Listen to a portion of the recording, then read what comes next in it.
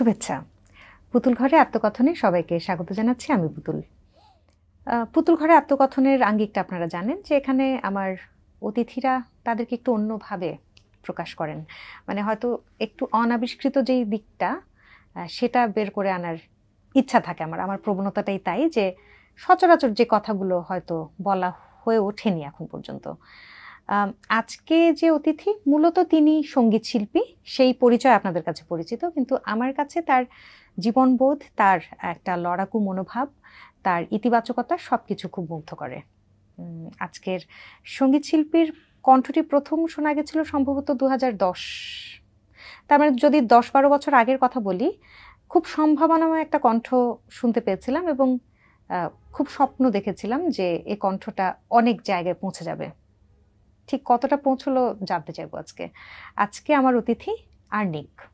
এত সুন্দর করে ইন্ট্রোডাকশন দিলে আমার। আমি না যখন অনুষ্ঠান যে ক্যামেরা যখন অ্যাকশন বলা হয় তার আগ পর্যন্ত ঠিক মনস্থির করতে পারি না যে আমার অতিথি সম্পর্কে কি বলবো। এজন্য এটুকু নিশ্চিত করতে পারি যে যা কিছু বলি খুব মনের ভিতর থেকে উঠে আসা কথাগুলো বলি। তোমার ভাবনা আমার সবসময় খুব ভালো লাগে। আজকের প্রোগ্রামটা খুবই ডিফারেন্ট, আমি আগেও দেখেছি এবং যখন আমাকে বলা হয়েছে তোমার সাথে একটা প্রোগ্রাম হবে এবং এই প্রোগ্রামটা, আমি সবকিছু বাদ দিয়ে আমি বললাম যে না, আমি এটা অবশ্যই আই উইল শো আপ। অনেক ধন্যবাদ। আমার খুব ভালো লাগছে যে তুমি এভাবে আমার আমন্ত্রণ গ্রহণ করেছো। সেজন্য ঠিক যেই জায়গাটা থেকে শুরু করেছি সেটা দিয়ে আমি শুরু করতে চাই। এই যে একটা কণ্ঠ, না বলা ভালোবাসার মতন একটা বহুল শ্রুত গান, শ্রোতাপ্রিয় গান, যে গানটা ভীষণভাবে গৃহীত হয়েছিল শ্রোতার কাছে, তারপরে আর্নিকের কণ্ঠটা ঠিক যেই যেই জায়গাগুলোতে পৌঁছানোর কথা ছিল, যে ব্যাপ্তি হবার কথা ছিল তার গায়কের, সেই জায়গাটায় ঠিক গেল না, মন ভরল না আমার। কেন? আমি মাঝে মাঝে জানো এই কথাটা চিন্তা করি, আমার হয়তো বা একটা ডিফারেন্ট জায়গায় থাকার কথা ছিল এবং এমন না যে এটা নিয়ে আমার কোনো রিগ্রেট আছে। আমি খুব যখন বিশ্লেষণ করি তখন বুঝতে পারি যে পথ দেখানোর জন্য আগে একটা পথ তৈরি করা লাগে। আমি হচ্ছে ওরকম যে নিজের পথ নিজে খুঁড়ে খুঁড়ে বের করতে পছন্দ করি। একটা সহজ পথে হাঁটতে কেন যেন আমি আরাম পাই না। আই এম অ্যান এক্সপ্লোরার, আমি নতুন কিছু খুঁজতে চাই।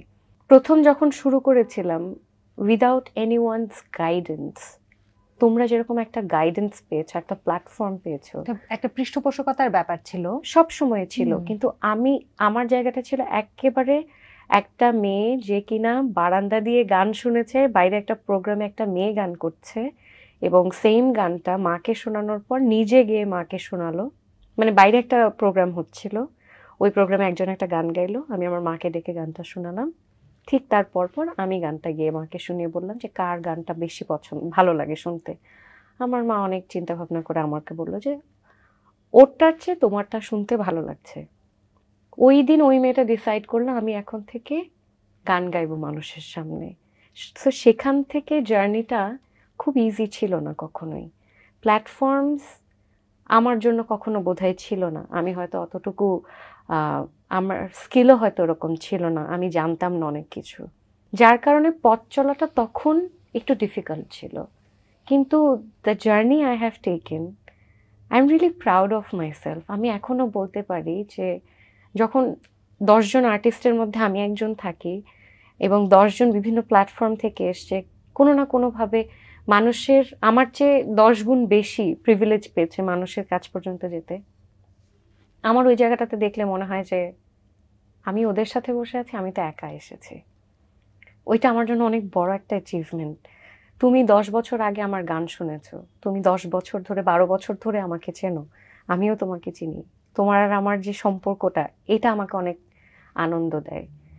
অ্যাচিভমেন্ট কখন কার জীবনে অ্যাচিভমেন্ট আসলে কিভাবে আসে, কে কোন স্কেলকে অ্যাচিভমেন্ট হিসেবে বা সাকসেস হিসেবে দেখে আমি জানি না। তবে হ্যাঁ, তোমার যে প্রশ্নটা ছিল ওইটার যদি একেবারে স্পেসিফিক উত্তর দিতে হয় তখন বলবো যে পথ দেখানোর কেউ ছিল না। যা কিছু শিখেছি নিজে নিজে শিখেছি। বিভিন্ন রকমের গানে ভয়েস দিয়েছি শুধুমাত্র স্টুডিওতে গিয়ে কিভাবে ভয়েস দিতে হয় এটা জানার জন্য। হয়তো ওই গানে আমার নামও যায়নি। জার্নিটা এরকম করে ছিল। এবং আমি একটা কচ্ছপ, আমি সারা জীবন বিশ্বাস করে আসছি আমি একটা কচ্ছপ, এবং আমি যখন ডেস্টিনেশনে পৌঁছাবো, আমি যেই জায়গাটাতে পৌঁছাতে চাই আমি ওখানেই যাব, আজকের দিন পর্যন্ত আমি সেটাই বিশ্বাস করি। যে তোমার ইতিবাচকতার গল্প দিয়ে শুরু করলাম যে তুমি খুব সহজ সুন্দরভাবে নিতে শিখেছো, কিন্তু যদি দেখো যে তোমার সমসাময়িকরা অনেক বেশি, নিজেকে কচ্ছপ বলেছো যদিও, সেই দর্শন চিন্তা করলে হয়তো বা সমসাময়িকদের অনেক বেশি দ্রুত গতিতে এগিয়ে যাওয়া তোমাকে হতাশ করে না, কিন্তু তবু কোথাও প্রশ্ন জাগে কিনা যে আমিও তো থাকতে পারতাম? সত্যি কথা বলবো, বলো। I am a crown fixer. আমার সামনে কেউ যদি কখনো ভালো কিছু করে, আমি কখনো দেখি নাই আমার মনের ভিতরে কখনো কোনো নেগেটিভ কিছু আসছে। আমি কখনো কাউকে কম্পিটিটর মনে করি নাই, আজকের দিন পর্যন্ত করতে পারি না। আমার সামনে যদি কোনো এমন কোনো আর্টিস্ট থাকে যে আমাকে হয়তো খুব একটা পছন্দও করে না, আমরা সবাই সবাইকে পছন্দ করতে পারি না, এটাই খুব স্বাভাবিক এবং I take it very normally. আমার তখনও মনে হয় যে আমি যদি কখনো দেখি যে ওর কোনো একটা কিছু নিয়ে আনকমফর্ট হচ্ছে, ডিসকমফর্ট হচ্ছে, ওই জায়গায় কিন্তু আমি সবার আগে আগায় যাই। আই ডোন্ট কেয়ার কে আমাকে কি ভাবলো। I am a crown fixer, আমি সারা জীবন ওটাই করতে চাই।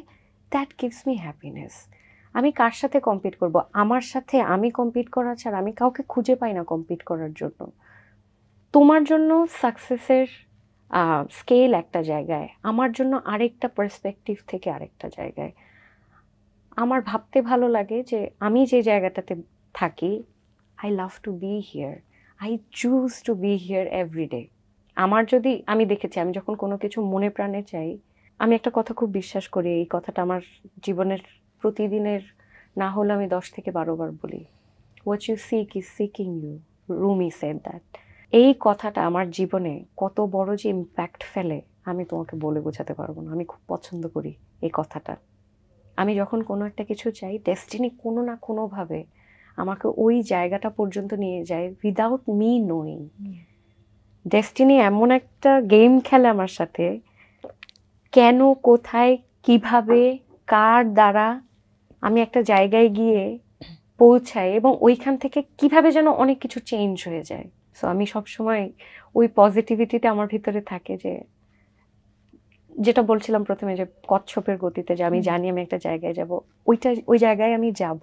আজকে বলছি একটা দিন আমি অবশ্যই যাব, কারণ এটা আমি মনে প্রাণে বিশ্বাস করি। বিশ্বাস আমাদের বাঁচিয়ে রাখে। প্রতিদিনকার বিশ্বাস আমাদের ভিতর, আমরা যদি সত্যিকার অর্থে বিশ্বাস করি কোনো চাওয়াকে, সেটা আমাদের জীবনে হয়, এটা না হয়ে পারেই না, এটা আমিও বিশ্বাস করি। আমরা অনুষ্ঠানের শুরুতে, মানে অনুষ্ঠান শুরুর আগে গল্প করছিলাম, এই যে তুমি সাফল্যের কথা বললে, সাফল্যের সংজ্ঞা এক একজনের কাছে এক এক রকম, তেমনি সুখের সংজ্ঞা এক একজনের কাছে এক এক রকম। তোমার কাছে আজকের দিনে দাঁড়িয়ে সুখের সংজ্ঞা কি? ঠিক আমি যে কাজটা করতে ভালোবাসি, আমার ওই কাজটা করতে প্রেশার মনে হয় না, এবং আমি আমার আশেপাশের মানুষগুলোর সাথে হাসতে পারি মন খুলে। মেকি হাসি না, মন খুলে হাসতে পারি। আমার জন্য এটাই অনেক বড় একটা জিনিস। আমার নিজের পিসকে ভেঙে ফেলে। আমি এরকম কোনো জায়গায় যাই না, এরকম কোনো মানুষের সাথে কানেক্টেড থাকি না। আমার জীবনে এরকম বহু রকম মানুষ আসছে, আমার বন্ধু হয়ে, আমার কলিগ হয়ে, যাদেরকে আমি ভীষণ রকমের পছন্দ করি। তাদের ফিলোসফি হয়তো আমাকে কোনো না কোনোভাবে খুব নাড়া দেয়, বাট যখনই আমি দেখি দে আর হ্যাম্পারিং মাই পিস, ভালোবাসাকে ঠিক ওই জায়গাটাতে রেখে আমি ওখান থেকে সরে আসি। একটা কথা প্রায় ইন্টারনেটে দেখা যায় যে সামওয়ান সেড, আমি চাই তুমিও খাও, আমিও খাই, কিন্তু not at the same table. আমারটাও এরকম, I hope for the best for you and for me, but just not together. আমি আমার জায়গাটাকে প্রোটেক্টেড রাখার চেষ্টা করি, এবং আমার কাছে মনে হয় কোনো না কোনো কারণে এটা আমাকে পিস দেয়। ধরো এমন যদি হয় যে কেউ তোমার জীবনে চূড়ান্ত ক্ষতি করলো, সেই ক্ষতিকারক মানুষটির জন্য কি তোমার একই রকম শুভকামনা থাকবে, যে একসঙ্গে নয়, সে তার মতন ভালো থাকুক, আমি আমার মতন? এটা সব সময় হয়ে আসছে। ইনিশিয়ালি যখন আমরা আমাদের ইমোশনের অনেক পিকে থাকি, তখন আমরা অনেক কিছু ভাবি, অনেক কিছু চিন্তা করি, অনেক কিছু করতে চাই থ্রু আওয়ার অ্যাকশনস, এবং ওই ফেজটা একটা সময় গিয়ে শেষ হয়ে যায়। পিক থেকে সবাই নিচে নামে, মেজাজ গরমেরটা বলো, ভালোবাসার বলো, আবেগের বলো, যে কোনো রকমের, ওইখান থেকে নেমে যাওয়ার পর তখন মনে হয় আমি কোথায় দাঁড়ানো এই মুহূর্তে। আমি যদি আমার জায়গাটাতে যেভাবেই থাকি, এই জায়গাটাতে যদি আমি ভালো থাকি, আই ডোন্ট কেয়ার কে কিভাবে ভালো থাকলো, কার কি হলো। এবং অ্যাজ এ হিউম্যান বিইং আমি কখনো আসলে কারো খারাপ হোক চাই নাই। আমার অ্যাকশনসের মাধ্যমে, হয়তোবা এমন না যে I am not a Saint, there were actions যেগুলো অ্যাপ্রোপ্রিয়েট না আমি এখন রিয়েলাইজ করি, এবং I am okay with that. I don't repeat it. And আমার যদি কখনো সেই সুযোগ থাকে কাউকে আমার অ্যাকশনসের কারণে হার্ট করার জন্য, I of course apologize to them. মানে হয়তোবা ইম্যাচিওর একটা অ্যাক্ট করে ফেলেছি, আমি নিজেও বুঝি নাই, হয়তো করার পরে আমি রিয়েলাইজ করেছি যে এটা ঠিক হয় নাই। I go up to them and I say sorry. এবং সরি বলতে অনেকে অনেক অনেক রকমের ইমোশন ক্যারি করে, ইগো চলে আসে মানুষের, অ্যাজ উই আর হিউম্যানস। আমার ভিতর কখনো আসে না। If I have done something wrong, I feel this is wrong, পৃথিবীর কোনো কিছু আমাকে আটকাতে পারবে না। আমি যাব, সে আমাকে কিভাবে অ্যাকসেপ্ট করলো বা না করলো, আই রিয়েলি ডোন্ট কেয়ার। আমার জায়গায় আমি পিসে থাকি যে না, I have done it wrong and I have tried to correct it. If the other person cannot C it, that is not my problem. এবছরে গানের কি কাজ করলে এ পর্যন্ত? করেছো কোন নতুন এই কাজ? বছরের না, আমি গত 1.5-2 বছর আগে একটা গান বানিয়ে রেখেছিলাম, এখন পর্যন্ত এটার কোনো সুরাহা করতে পারিনি। সামহাও থাকে না, আমরা একটা জায়গায় লক হয়ে যাই, ক্রিয়েটিভ লক যেটাকে বলে, ক্রিয়েটিভ লকে আটকানো। অনেকবার ট্রাই করেছি নতুন কিছু করার, হয়ে উঠছে না। তো আমি তখন ভাবলাম প্রবাবলি এই মুহূর্তে গানটাতে জাস্ট ওই নতুন গানের ক্রিয়েশনে আমার একটু স্টপ থাকা দরকার। এই মুহূর্তে হয়তো বা দেবার কিছু নেই, এই মুহূর্তে দেবার কিছু নেই। এর চেয়ে বড় কথা হচ্ছে যে আমি নতুন নতুন কনসেপ্টে কাজ করতে পছন্দ করি। ইনফ্যাক্ট আমার একটাই সোলো অ্যালবাম, ওই সোলো অ্যালবামে প্রত্যেকটা গান আলাদা। এটা আমি পরে আবিষ্কার করেছি যে যখন আমি গানগুলো নিয়ে কাজ করছিলাম বিভিন্ন সময়ে, ইট was like 5 years of time আমি আমার একটা অ্যালবাম রেডি করেছি। 5 বছরে আমার 50 রকম থটস এসেছে। ওই জায়গা থেকে কোনোটাকে পিক করে আমি একটা গান বানিয়েছি। ওই জায়গাটা এখন খুঁজে পাচ্ছি না। লাস্ট পেয়েছিলাম, ওইটাও খুব ইন্টারেস্টিং একটা জায়গা থেকে। সবাই টিকটকে খুব অ্যাক্টিভ, আমার টিকটক অ্যাপই নাই, প্লাস আমার টিকটকে কোনো অ্যাপিয়ারেন্সও নাই। তা আমি ভাবলাম যে আসলে আমি ওই জায়গাটাতে গিয়ে কি করব। রিলস দেখা, ওটা তো আমি নর্মালি দেখছি, সব জায়গায় দেখছি, and I am learning from it, two be very honest. আমার প্রেজেন্স টিকটকে কিভাবে থাকবে? How about I make a song যেটা মানুষ খুব এনজয় করে নিজেরা টিকটক করবে, আমার একটা ফুটপ্রিন্ট ওখানে থাকবে। এটাই তো হওয়া উচিত। মানে এটাই তো শিল্পীদের চিন্তা করা উচিত যে আমি প্রত্যক্ষভাবে থাকি বা না থাকি, আমার সৃষ্টি থাকুক। এবং প্রথম থেকে কিন্তু তাই হয়ে গেছে। যেই গানটার কথা বললে, এখনো খুব ইন্টারেস্টিংলি কয়েকদিন আগে গত সপ্তাহে ন্যান্সি আপু একটা লাইভ করছিল, এবং আমি হঠাৎ করে ফেসবুকে লাইভটা দেখে আমি দেখা স্টার্ট করলাম। উনি বললো, ও আর্নিক ইজ ওয়াচিং, এবং বলে আমার গানটা উনিই গেয়ে ফেললেন। আচ্ছা, সো নাইস অফ হার যে একজন শিল্পী, আমি ওনার চেয়ে বয়সে অনেক ছোট, কিন্তু উনি ওনার নিজের লাইভে আমার গান গুনগুন করে গেয়ে ফেলতে ওনার কোনো দ্বিধাবোধ ওনার ভিতরে ছিল না। আমার কাছে তো ওইটা প্রাপ্তি। অবশ্যই। আমি যদি ভাবতাম যে আমি অনেক ফেমাস হয়ে যাব, যদি ওই রকম মাইন্ডসেট থাকতো, আমি হতাম। আমি সবসময় চেয়েছিলাম আমার গান যারা আমার মতো করে শুনতে পছন্দ করে, ওই কমিউনিটির জন্য গান করতে। সবার সব গান সব জায়গায় বাজবে না, এটাই খুব নর্মাল। এবং আমি ওই রকমই একটা আর্টিস্ট হতে চাই। আমি স্টেজে পারফর্ম করি, সেটা আমার একেবারে একটা ডিফারেন্ট জায়গা, বাট নতুন গান ক্রিয়েশনের ক্ষেত্রে আমি ওই জিনিসটা সবসময় ফলো করার চেষ্টা করি। তোমার কন্যা 4 বছর বয়স, পরীর মতন ফুটফুটে একটা কন্যা। কন্যাকে একা হাতে মানুষ করছো, একক মাতৃত্ব নিয়ে গর্বের সঙ্গে এগিয়ে চলছো। এই একক মাতৃত্বটা কি তোমাকে, অবশ্যই আমি বিশ্বাস করি যে তোমাকে আরো অনেক বেশি দৃঢ়তা এনেছে তোমার ভিতরে। নানান কিছু পরিস্থিতি সামাল দিয়ে তারপরে তোমার সন্তানটিকে বেড়ে উঠতে দেখা, এই যাত্রাটা নিয়ে বলো। প্রবাবলি এর চেয়ে সুন্দর কোনো ঘটনা আমার জীবনে আর ঘটেনি এখন পর্যন্ত। যেদিন থেকে আমি অ্যাকচুয়ালি আমার মেয়েকে আমি আমার কাছে পেয়েছি, আমি যতদিন পর্যন্ত ওকে হাতে পাইনি আমি আসলে বুঝিনি মাতৃত্ব জিনিসটা কি। দ্য মোমেন্ট আই হোল্ড হার, তখন আমার কাছে মনে হলো যে probably this is the best thing that has ever happen to me. ওটা তখনের 4 বছর আগের একটা মন মানসিকতা ছিল। 4 বছর পর এখনো ওকে যখন আমি স্কুল থেকে আনতে যাই, যখন দেখি কাঁধে হাত দিয়ে লাইন করে সবাই একসাথে বেরোচ্ছে, আমি একটা মানুষ দূর থেকে দাঁড়িয়ে থাকি, খালি ওই জায়গাটাতেই দাঁড়াই যেখান থেকে আমার মেয়ের ওই হাসিটা দেখা যাবে, এবং ওই হাসিটা দেখার পর, ওর অ্যাক্টিভিটি দেখার পর আমি নিজে হাসতে থাকি।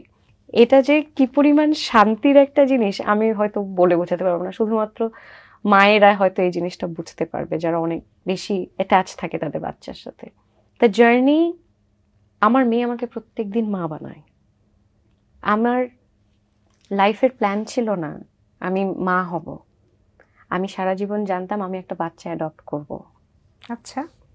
এবং আমি সংসার করব বা আমি আমার জগৎ থেকে বের হয়ে অন্য একটা কিছু করবো, আমি এখনো বলি যে আমি সংসারী মেয়ে না। And I am very very very happy the life that I am leading, আলহামদুলিল্লাহ। কারণ হয়তোবা আমি মন থেকে এটাই চাইতাম, এবং আমাকে অন্য কোনো একটা পাত্রে রেখে দিলে হয়তো আমি থাকতাম না। আমি হয়ে ওঠার পুরো জার্নিটা গত 4 বছরে অনেক চেঞ্জ হয়ে গেছে। অ্যান্ড এটার পেছনের সবচেয়ে বড় পাওয়ার খুব সম্ভবত দ্য মাদারহুড। হ্যাঁ, আমার মেয়ে আমাকে প্রতিদিন মা বানায়। আমি মা হতে চাই না, ভাবনাটা আসলে এরকম, নট দ্যাট যে চাই না, কিন্তু ও আমাকে প্রতিনিয়ত আমার ধৈর্যের পরীক্ষা, আমার ভালোবাসার পরীক্ষা, আমার রাগের পরীক্ষা, সবকিছু ও আমাকে কোনো না কোনোভাবে ওই এক্সামগুলো দিতে বাধ্য করে। অ্যান্ড আমি প্রতিদিন আধা মার্ক 1 মার্ক করে বেশি পেতে থাকি, পাস করতে বাধ্য থাকো উতরে যেতে। এই যে বললে যে তোমাকে কোন একটা পাত্রে জোর করে রেখে দেওয়া যায়, কিন্তু সেখানে তুমি থাকবে না, সে জোরটা তুমি নিজের সঙ্গে নিজেই করেছিলে যখন তুমি একটা বিবাহিত জীবনের ভিতরে থাকবার সিদ্ধান্ত নিলে, এবং সম্ভবত তুমি থাকছিলে না বলে সেখান থেকে বের হয়ে এসে এখন তুমি একক জীবন যাপন করছো সন্তানকে নিয়ে। সেই তুমি না থাকার গল্পটা যদি বলতে হয় তোমার মতন করে, তোমার দর্শনটা কি সংসার নিয়ে? সংসার অবশ্যই খুব সুন্দর একটা জিনিস, বাট সবার পক্ষে সবকিছু করা সম্ভব হয় না। আমি তোমার মতো লিখতে পারবো না, তোমার মতো গাইতে পারবো না, আমি আমার মতো ভাবতে পারবো, তোমার মতো ভাবতে পারবো না। এবং আমরা প্রতিটা মানুষ ভীষণ রকমের আলাদা। আমাদের মানুষ হিসেবে আমরা প্রচন্ড রকমের একই রকম, আবার প্রচন্ড রকমের আলাদা। হ্যাঁ, এই জিনিসটা আমরা অ্যাকসেপ্ট করতে ভুলে যাই। আমি আমার আশেপাশে প্রচুর মানুষকে দেখি, আমার আশেপাশে বন্ধু বান্ধব ম্যাক্সিমাম দে আর অল ম্যারিড। ওরা কেউ আমি যেরকম হ্যাপিনেসের মধ্যে দিয়ে যায় আলোর মতে, আমি ওদের মাঝে ওই জিনিসটা দেখি না। তখন আমার কোয়েশ্চেন হয়, তোমাদের তো সব কিছু আছে, তোমরা তারপর হ্যাপি হতে পারছো না। আমার তো সব কিছু নাই, আমি যতটুকু আছে এটাকেই সব কিছু বানিয়ে নিয়েছি। তাহলে তোমার আর আমার প্রাপ্তির জায়গায় ডিফারেন্স এত বেশি কেন? তখন মনে হয় যে সংসারটা আসলে আমার জন্য হয়তো বা রাইট না। আমি এখনো জানি না, এই মুহূর্তে আমার মনে হচ্ছে। বাট আমি কিন্তু ওই মেয়েটাই, যে মেয়েটা ছোটবেলা থেকে স্বপ্ন দেখেছে, যে ছেলেটার সাথে প্রথমে প্রেম করেছিল, 8 বছরের একটা প্রেম থেকে বের হয়ে হয়তো বা কোনো একদিন বিয়ে হবে, একটা সংসার হবে। ওই মেয়েটাই ভাবতো ঈদের দিন সবাইকে শ্বশুর শাশুড়ি নিয়ে একসাথে রান্না বান্না করে সবাইকে খাওয়াবে, বিকালবেলা সুন্দর একটা শাড়ি পরে ঘুরতে যাবে। ভাবনাটা কিন্তু এই মেয়েটারই। এখন আমাকে কোনোভাবেই এই ভাবনাটা ওখানে আটকাতে পারে না। আমি চেষ্টা করি যে আমি হয়তো এই জিনিসটা আবার চাইতে পারি, বাট আমি চাই না। আমি বরঞ্চ আমার এই জায়গাটাতে খুশি। এখন আমার মনে হয় ঈদের দিন আমি কি করব, ঈদের দিন আমার খুব খুব কষ্টের একটা দিন। আমি সবাইকে দেখি ভীষণ রকমের আনন্দ করে, ছোটবেলায় আমার ঈদটা ছিল আমার নানুকে কেন্দ্র করে। আমার নানি ওই গ্রামের সবচেয়ে মুরব্বীদের ভেরি রেসপেক্টেড একজন মহিলা ছিলেন। আমার নানার দিক থেকে মাই নানা ওয়াজ আ ডক্টর। তো সবাই কি করতো, গ্রামের জায়গাটাতে তো সবাই একটা কমিউনিটি থাকে, ওই কমিউনিটিতে প্রত্যেক দিন সবাই নামাজ পড়ে নিজেদের বাসায় যেত। প্রথম বাসা যেখানে সালাম করতে আসতো সেটা ছিল আমার নানির বাসা। আমার নানি একটা বান্ডেল রাখতো, আমার মামারা এনে দিত নতুন টাকার নোট, সবাই আসতো সালাম করতো, টাকা দিত, এবং সবাইকে দেখতাম আমাদের বাসায় আসে, নানুর বাসায় আসি ঈদ করতে। নানু মারা যাওয়ার পর থেকে ওই জিনিসটা একেবারে নেই। ঈদের দিন, এরপরে নানু মারা যাওয়ার পর থেকে আমি যখন ঢাকায় চলে এসে কাজ শুরু করলাম, ঈদের দিন আমি কাজ করতাম। সকালবেলা ঘুম থেকে উঠে চ্যানেলের গাড়ি আসতো, আমি চলে যেতাম স্টেশনে, এবং ওই পরিবারটাই আমার ঈদের পরিবার ছিল। এরপর বিকালবেলা বা সন্ধ্যার সময় প্রোগ্রাম শেষ করে তারপর আবার হয়তো নিজের বাসায় যাও, নাহলে বন্ধু বান্ধবদের সাথে ঘুরে বেড়ানো। তখনও মনের ভিতরে ছিল যে না, আমি একটা আমার মতো করে ঈদ চাই। ওই ঈদ আমি আজকের দিন পর্যন্ত পাইনি, এবং আই হ্যাভ অ্যাকসেপ্টেড ইট। সবাই সবকিছু হয়তো সময় মতো পায় না, হয়তো বা পাবো, but this is not the right time. এখন আমি ভাবি প্রত্যেক ঈদের দিন আব্বু আম্মুর সাথে থেকে এরপর আমি কোথায় ঘুরতে যাব, একটা নতুন শহর দেখব, একটা নতুন নেচার দেখব, অথবা একটা নতুন কিছু এক্সপিরিয়েন্স করব, নতুন মানুষদের সাথে কথা বলতে আমার খুব পছন্দ। সাধারণত দেখা যায় I love talking to strangers, এবং আমি কোনো না কোনোভাবে স্ট্রেঞ্জারের সাথে কোনো না কোনোভাবে কথা বলার একটা ওই ব্রিজটা ক্রিয়েট করে ফেলি। আই হ্যাভ দ্যাট কোয়ালিটি আমার মধ্যে, আমার মনে হয়। না হলে স্ট্রেঞ্জারদের সাথে কথা বলা is a very difficult task. হ্যাঁ, এই নগর জীবনে তো ভীষণ কঠিন। আমরা পরিচিতদের সঙ্গেই তো অনেক সময় কথা বলতে ভুলে যাই। জানো, as a matter of fact, unknown মানুষের সাথে কথা বলার মধ্যে একটা আলাদা রকমের এক্সপিরিয়েন্স আছে। বই পড়লে মানুষ বলে জানা যায়, but there is a library, human library. Instead of borrowing a book for half an hour, you can borrow someone and talk to that person, and তুমি বই থেকে যা জানতে পারতা তার চেয়ে আরো বেশি জানবা, বিকজ মানুষের ফিলসফি তো অনেক ডিফারেন্ট হয়। তোমার জীবন দেখার চোখটা একটু আলাদা অন্য সবার থেকে, এবং এজন্য আমি আজকে অনেক বেশি আনন্দিত ছিলাম যে তোমার কাছ থেকে আজকে একটু অন্যরকম কিছু শুনবো, এবং শুনছি।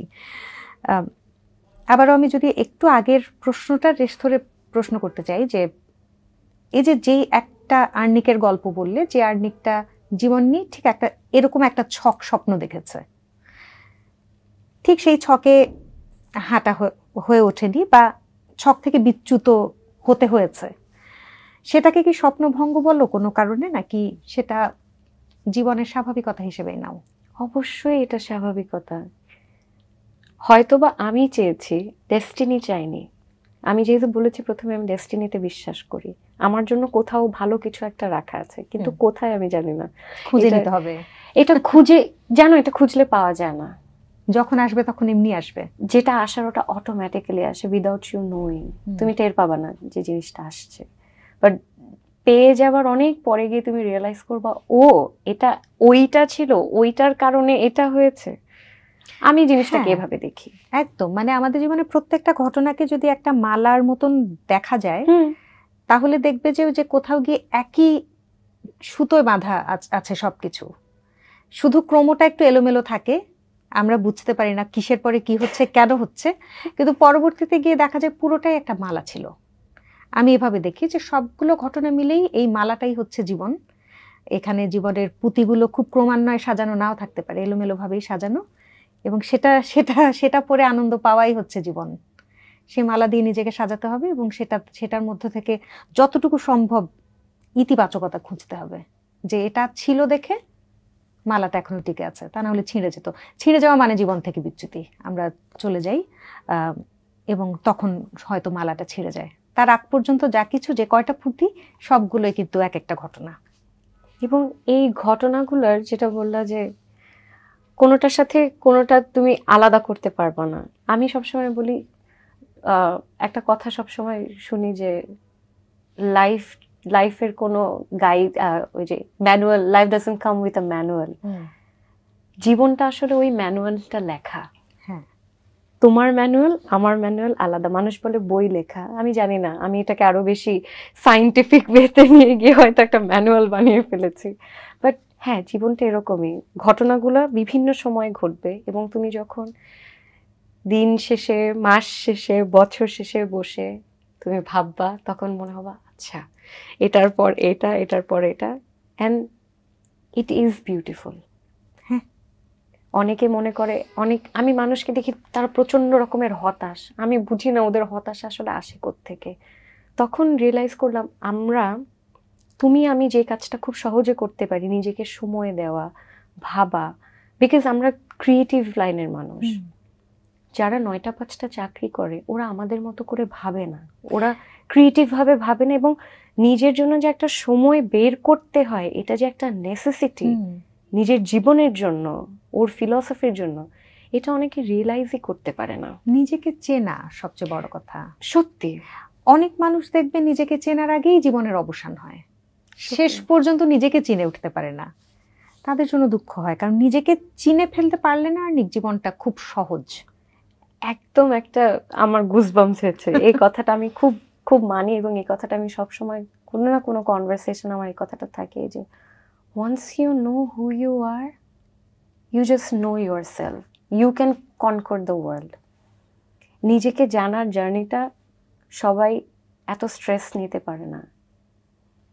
স্বপ্ন থাকে, স্বপ্ন ভাঙে, সবাই স্বপ্ন ভেঙে যাওয়াকে হ্যান্ডেল করতে পারে না।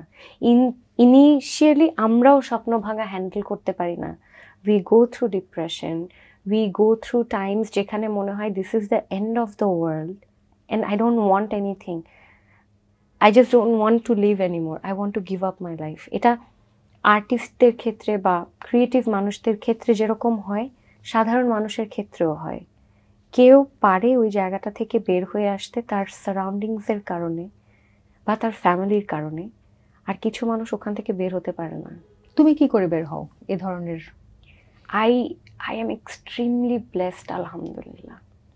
আমাকে যদি বলা হয় যে এই জীবনে আমার সবচেয়ে বড় প্রাপ্তি কি, আমার সবচেয়ে বড় প্রাপ্তি হচ্ছে যে পরিবারে আমি বড় হয়েছি সেই পরিবারের মানুষগুলো, আমার বাবা মা, আমার বোন এবং আমার আশেপাশের যে মানুষগুলো পরিবারের, ওরা, and the immense support of my friends.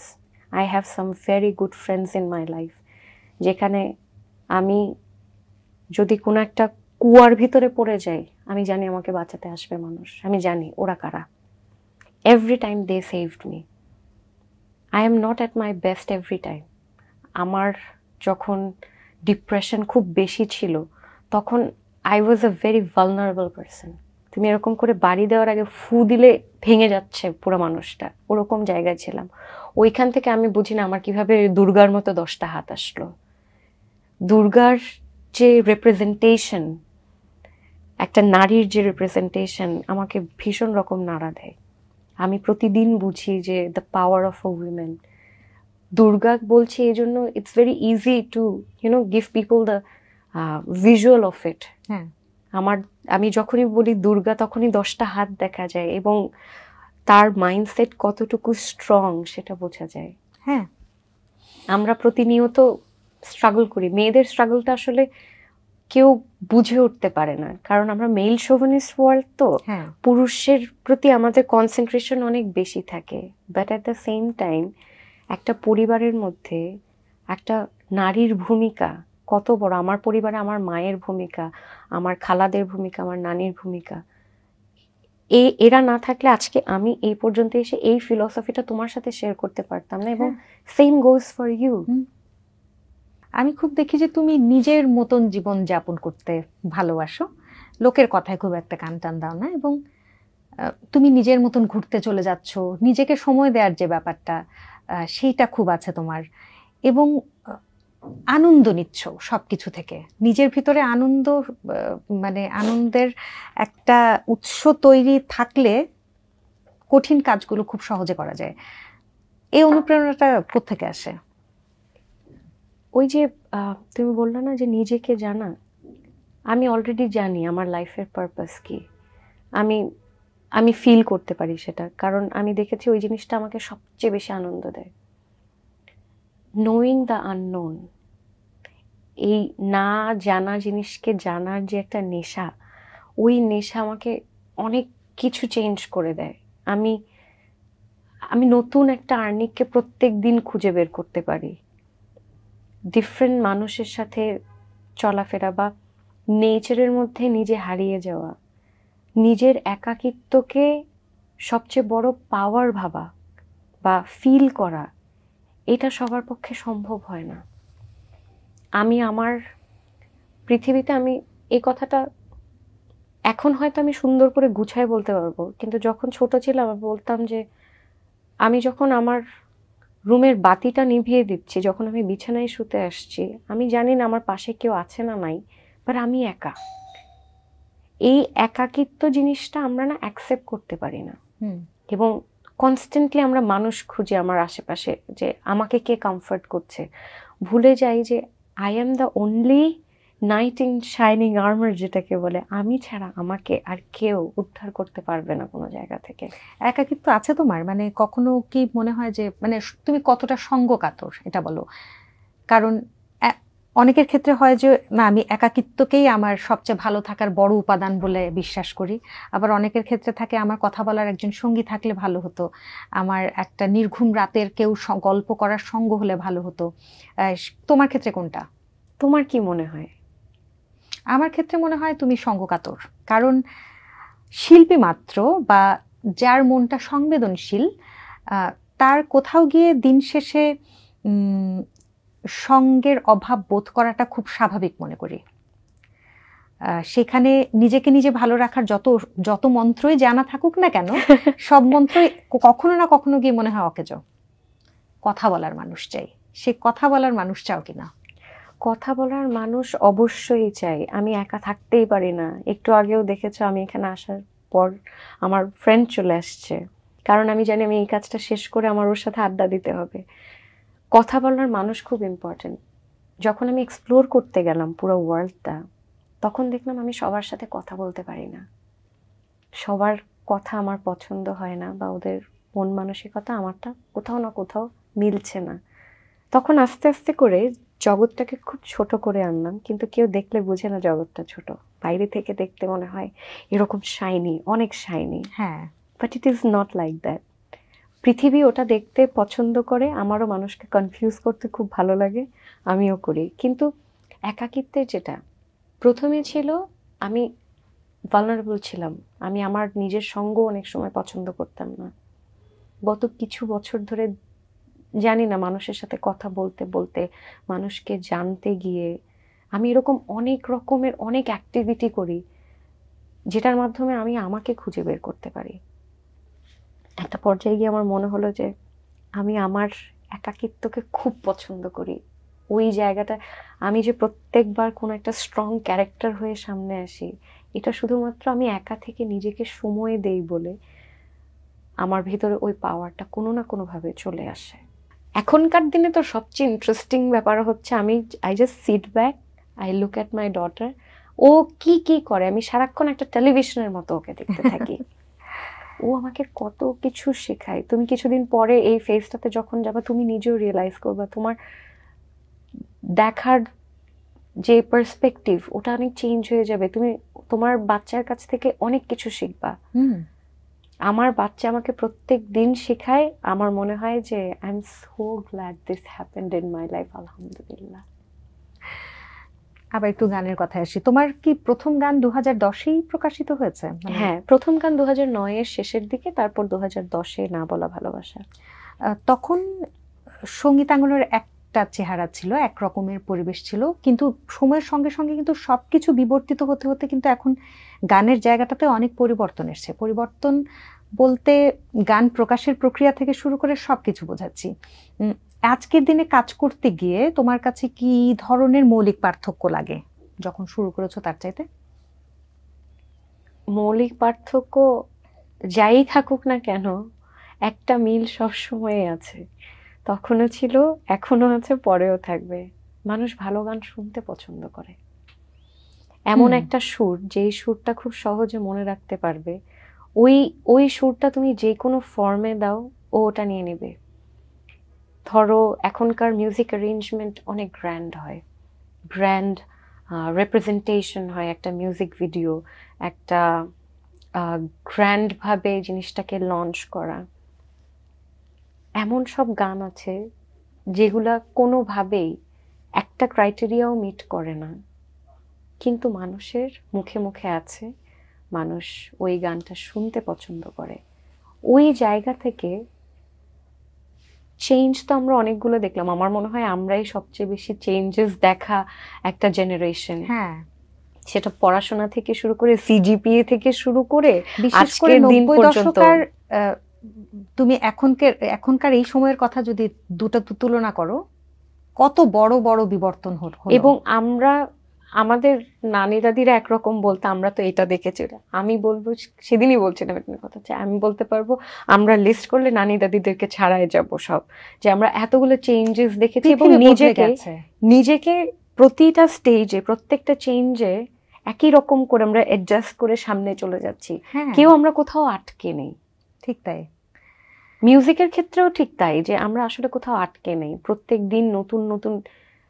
এখন যখন আমি সবচেয়ে বেশি যেটা করি, আমার তো স্টেজ পারফরমেন্স বেশি হয়, নতুন গান যেহেতু হয় না, প্রত্যেকদিন টেলিভিশনে গানও করা হয় না, স্টেজ পারফরমেন্সের ক্ষেত্রে প্রতিদিন কিছু না কিছু অ্যাড করি।